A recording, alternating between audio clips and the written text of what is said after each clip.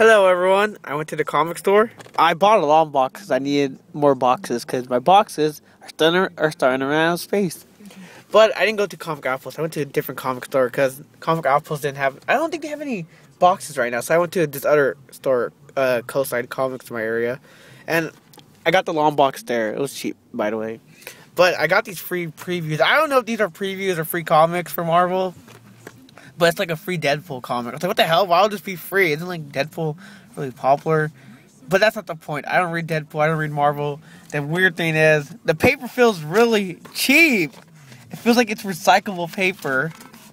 And I don't know. Someone just beat that us, by the way. Yeah, but the paper feels really cheap. I don't know if that's how Marvel does their papers. But yeah, I feel like, look how, it just feels weird. Is it because it's free or is this just how their papers are, period? And yeah, thanks for watching. And the papers feel weird and cheap. But the art looks cool, but look, it just feels weird. And I like the back. It has Dr. Pepper.